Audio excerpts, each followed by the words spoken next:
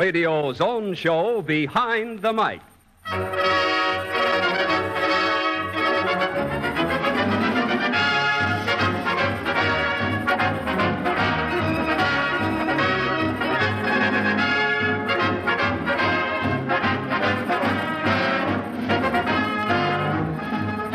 Radio. With the switch of a dial, radio brings you tragedy, comedy, entertainment, information, education, a whole world at your command.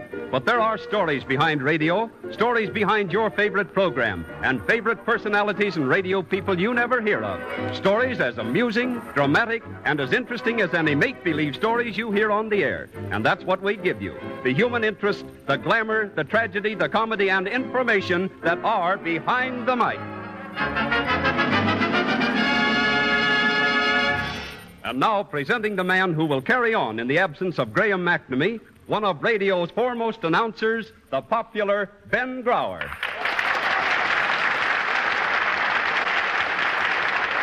Thank you, Gilbert Martin, and good afternoon, ladies and gentlemen. Today, Behind the Mic brings you the man whose name has been a stumbling block in announcers' tests, the famous radio actress and dramatic coach, Elsie Mae Gordon, a well-known radio editor to answer letters from listeners, your old favorites, the Mills Brothers, and finally, an unusual human interest story told by Cheerio. Well, boys and gals, our first guest is a man who for years was a legendary figure in the announcers group around NBC. All he represented to a great many new announcers was a practically unpronounceable name. You see, the applicant for an announcer's job must pronounce difficult names that come up in musical programs like Mussorgsky or Mascagni and so on. Well, one of the names in the tests was spelled Yoichi Hiraoka. It was spelled Yoichi-Hiraoka.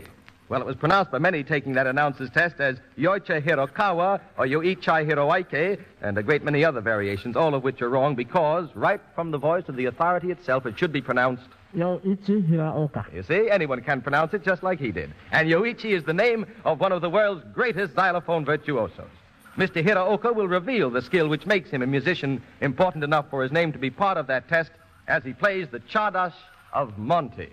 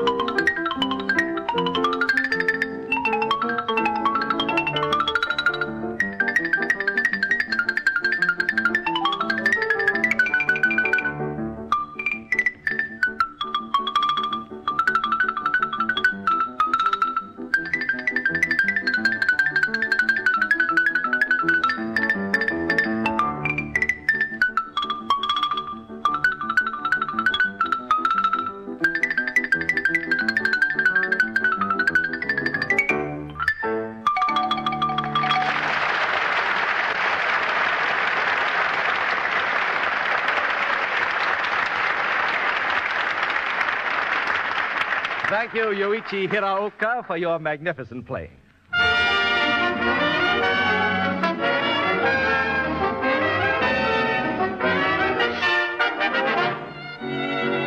When a radio performer is just getting his or her start, or an experienced performer feels that he wants to widen his field, learn how to interpret different types of roles and dialects than he's used to doing, he'll sometimes go to a person who plays a very important part in radio, the dramatic coach. As a sideline to her being one of the best and most versatile of actresses in radio, Elsie Mae Gordon is a dramatic coach. And here she is to tell you about and show you something of this art. I'm very happy to present Elsie Mae Gordon. How do you do? Benny?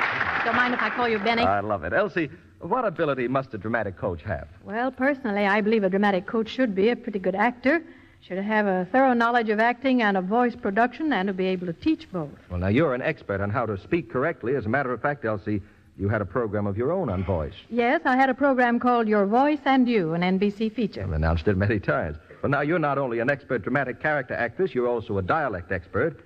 You do practically all dialects. I wonder if you could give us an example of your dialect coaching technique. Well, I'd be glad to give you an idea, at least. Well, fine. For example, here's a young actress, Elaine Kent, Elsie, who has appeared in such shows as John's Other Wife, Our Gal Sunday, Great Plays, and other productions. Yes. And Miss Kent's problem's this. In 3 days, she's going to try for a role in a daytime serial in which she has to do an Irish dialect. Yes, it's a part of a cook, and I know very little about Irish dialects. Miss Gordon, I wonder if you could coach me in it in time for me to try out for that part. Well, Miss Kent, to really do a good character job, you have to know your people, and that requires time and study, of course. Oh, I understand that. But you see, I haven't got the time to do that because I have to do this audition in a couple of days. I know, and I'm frequently called upon to coach in just such a hurried manner. So we have to learn by imitation purely. And in imitating, we approach it from 2 or 3 points of view. First, physical aspect, then the mental, and then the sheerly technical. In other words, we're going to pick a character that is typical. If I'm going to show you how to do a Negro dialect, don't mean that every colored person talk like this, but I'm going to pick something that's typical. And if we're going to do a Frenchman, they don't all say this and that, but we'd pick a this and that, n'est-ce pas? So to get back to the Irishman, I'm going to select Bridget O'Halloran, an Irish washwoman. So to give the physical aspect, separate your feet and get a good broad stance there, and put your hands on your hips, elbows akimbo. And I'm going to ask you to demonstrate how we get to the mental state of mind of Bridget to imitate me as I say a few phrases, characteristic phrases. Go on with you now. Go on with you now. The loons, they talk about will they be fighting? The loons, they talk about will they be fighting. Sure, and you've kissed the Blarney Stone. I'm sure, and you've kissed the Blarney Stone. Well, now you begin to feel more like the Irish washwoman, Yes, don't you? I do. And it helps a bit to wave the head and to talk from the hips. Now, I'm going to give you this sentence, and it reads, yes, the gentleman told me if I came to you, you would show me how to speak with or without an accent. And I want you to give it to me in your best Irish. Go on now. Yes, the gentleman told me if I came to you, you'd show me how to speak with or without an accent. And that's pretty good because you got the R's there and all the rest of it. But it's not good enough. So I want you to imitate me, and we'll change yes to yes. Listen carefully, and the gentleman to gentleman. Yes. Oh, yes, the gentleman told me. Oh, yes, the gentleman told me. You notice what we did with the word told? We put an extra L or two. We want to twist the tongue around it, make it a good brogue. Oh, yes, the gentleman told me. Oh, yes, the gentleman told me. If I'd go to you. If I'd go to you. Now, we put in a phrase, a technical phrase. You'd be after showing me. You'd be after showing me. And we don't spell after, A-F-T-E-R. We say A-F-T-H-E-R. Say, after showing me. After showing me. How to speak. S-H-B-A-K-E, speak. How to speak. How to speak. You see how we go at these words? How to speak with or without me accent. How to speak with or without me accent. Now, would you be reading it for me that way? Yes, the gentleman told me if I came to you, you'd be after showing me how to speak with or without me accent. Well, would you girls be after pardon me? I'm making this interruption here. That's all the time we have. Well, I'll be seeing you tomorrow, lass. Right. Thank you very much, Elsie and Elaine.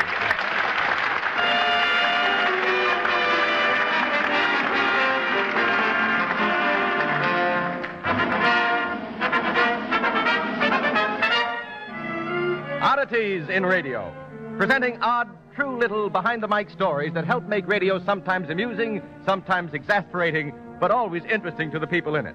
This week's oddity. Now we'll give you further examples of your favorite announcers' fluffs, mistakes on the air. David Ross, in advertising a popular mouthwash, said, "You will be delighted with the taste of this new, invigorating mouthwash." Yes, and some years ago, the Dean of Announcers, Milton Cross, was giving an announcement from the Veterans Bureau about financial assistance to indigent World War veterans with 50% disability. But Milt said it this way. Requests to the Veterans Bureau should be sent by indignant veterans who can prove 50% desirability. And a couple of weeks ago, our own announcer on this program, my colleague Gil Martin, made an announcement on behalf of the government, and he was supposed to ask, do you want a civil service job? But it came out like this. Do you want a Chival Jervis sob? Carl Dickerman of WEEI in Boston, in plugging a well-known dishwashing machine, said, Try a Conover dishwashing machine to wash your dishes. Then we recall Harry Von Zell, who, in introducing the then President of the United States, said, We pay tribute to our great President, Hubert Heaver. And finally, the announcer, who shall remain nameless, who, in plugging a well-known beverage, said, Fill up your glass with Boopert's Rear.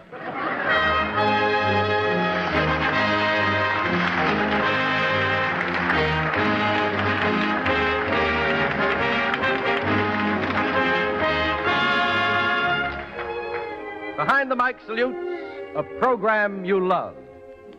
We in radio believe that our profession has a tradition of which it can well be proud. A tradition of good programs that linger fondly in the memory. And so each week we recall a star or a part of a regular feature you used to hear, a program you love. This afternoon, Behind the Mic brings you one of the most popular singing groups in the history of radio, the Mills Brothers, who were on the air from 1931 to 1937. They've but recently returned from a successful tour of South America and are now appearing at the Flatbush Theater in Brooklyn. So let's go back to October 5th of 1933 and one of the early programs of the Mills Brothers.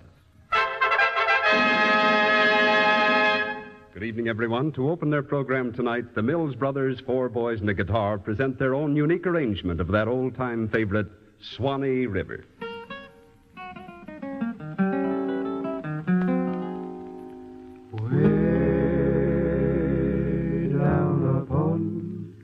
The Swanee River, far, far away. There's where my heart am turning ever. There's where the old folks stay.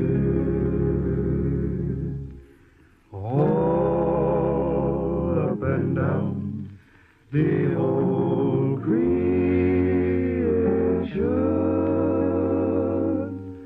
sadly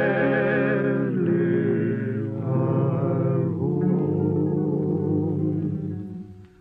still longing for the old plantation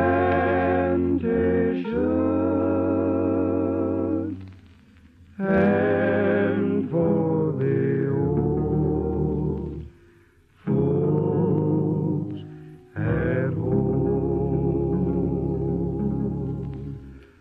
All the world am sad and dreary, everywhere I roam.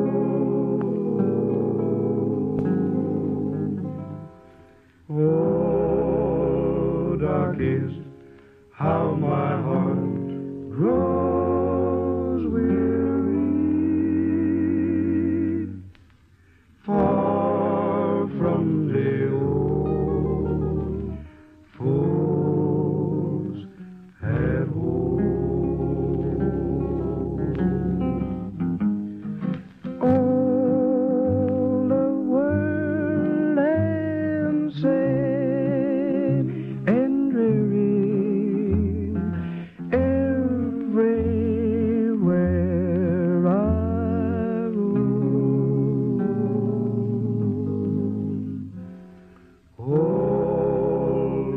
heart is, how my heart grows weary,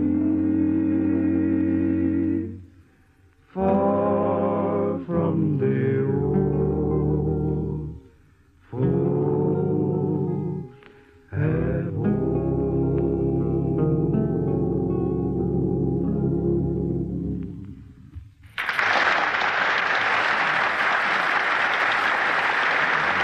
at Unique style of theirs which has become so famous, Funiculi Funicula.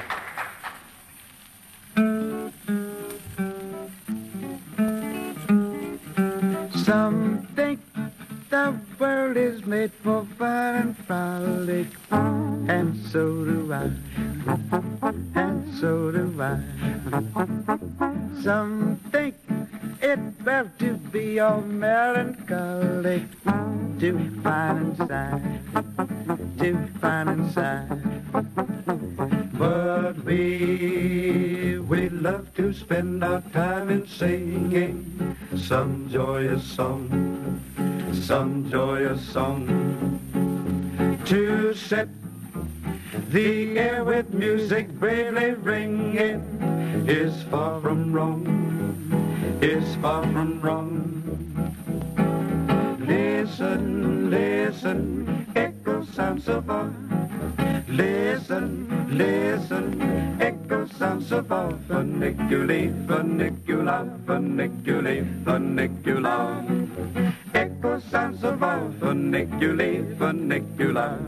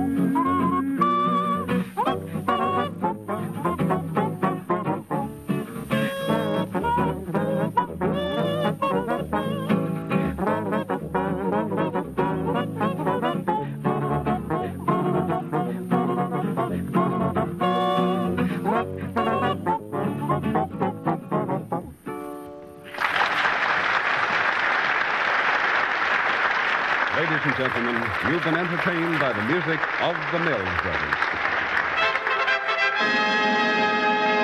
And on behalf of our listeners, I want to thank the Mills Brothers for the pleasure they've given us in the past and express the hope that they'll soon be on the air regularly again.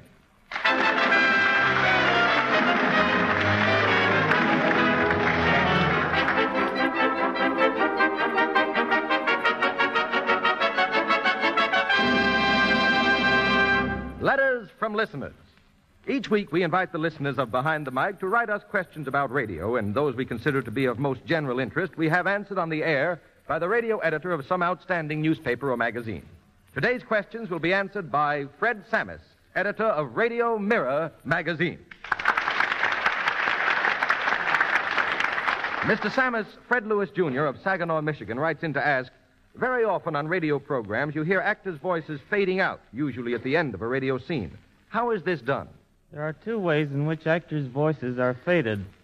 As they are talking, they gradually step away from the microphone, and the farther they get away from the mic, the more their voices fade. Or you may have what is known in radio slang as a board fade, in which the actor talks normally at the microphone, but the engineer in the control room twists a dial and gradually fades out the voice. Miss Ida Hollander of Miami Beach, Florida, sent this one in. How are stations on a network able to receive the same program at the same time? Do the programs travel by radio from one station to another? No, on a network broadcast, the program travels from the point where the program originates, as for instance, let's say in Radio City, New York, by special telephone wires to the various stations on the network. When the program is received at the station by telephone wire, its volume is then amplified or increased and sent out by each individual station over its own radio transmitter. And Mr. Henry Bott of New York writes in to say this. Jack Benny is now in New York to publicize the opening of his new picture starring himself and Fred Allen. Can you please tell me why he doesn't stay here and broadcast regularly from New York as he used to do? The reason Jack broadcasts from California is that he now makes his home there and has done so for the past several years. Furthermore, it is a matter of convenience, as he has various picture commitments, and living in California finds him right on the spot. Well, thank you, Fred Sammers, for answering those questions.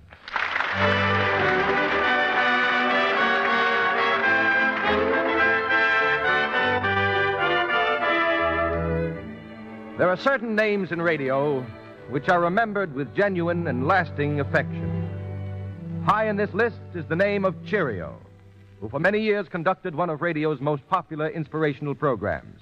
It was always a boon to the ill in health and in spirit. And now, here is Cheerio himself to tell us a human interest story behind his old programs. I'm proud to present Cheerio.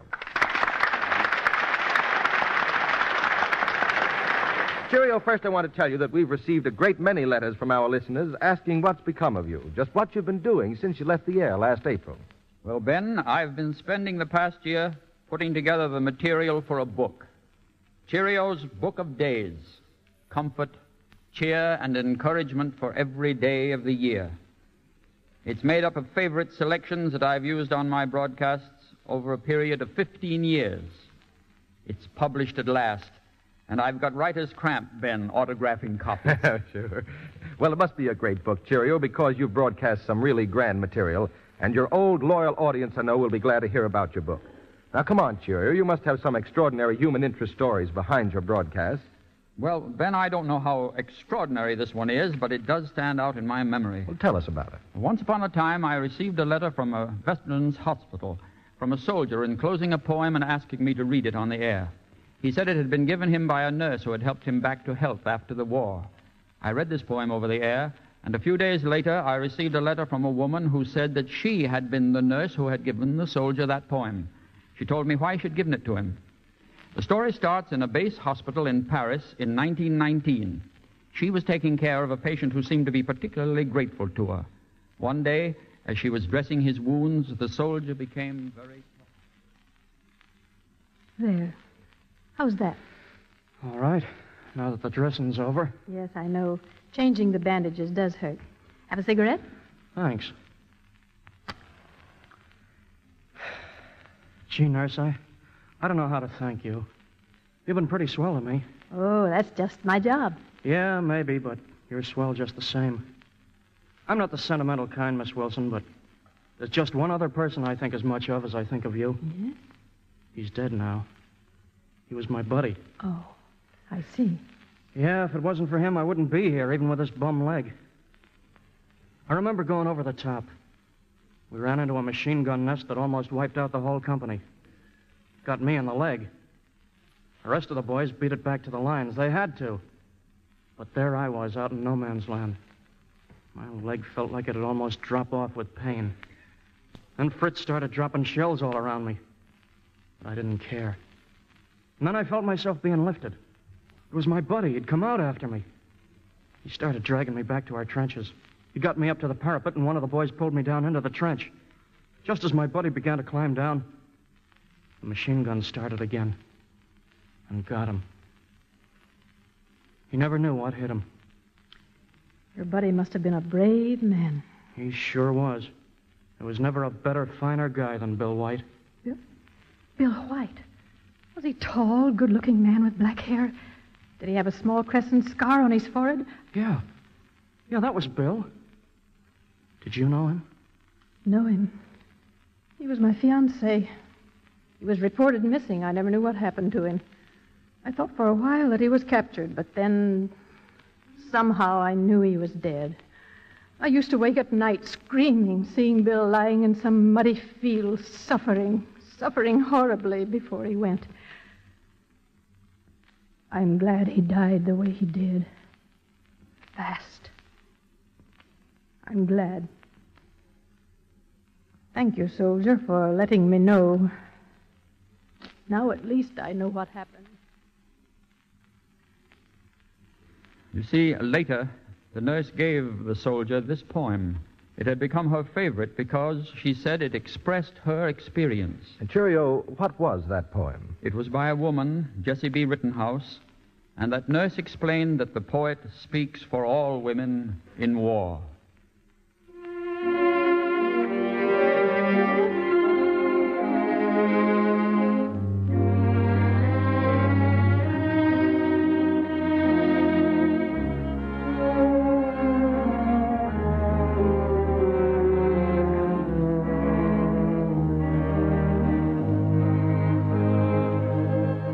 I have no lover on the battlefield.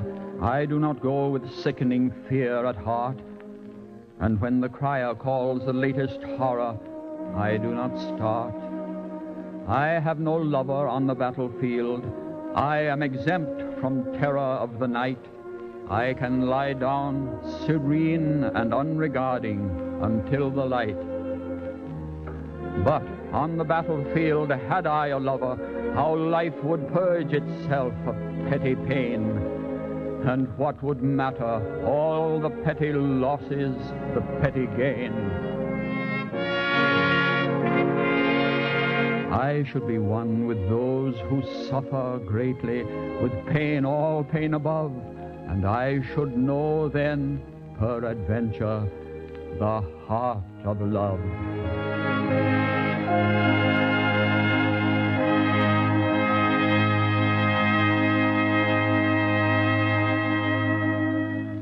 Thank you, Cheerio, and success to your book. Thank you.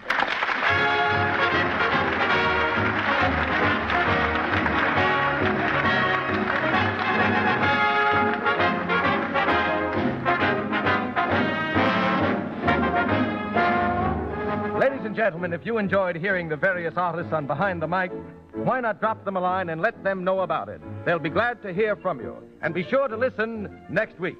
And now this is Ben Grauer speaking behind the mic and saying good afternoon.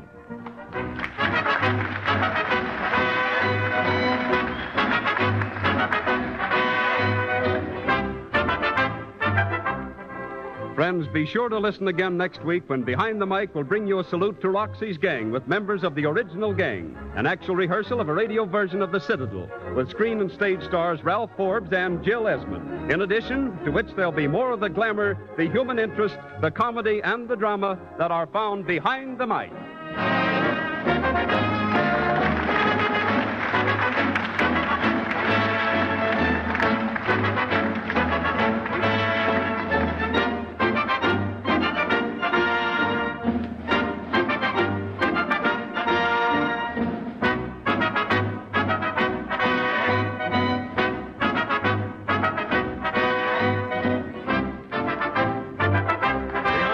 Is written by Mort Lewis. Original music composed and conducted by Ernie Watson. This is the National Broadcasting Company.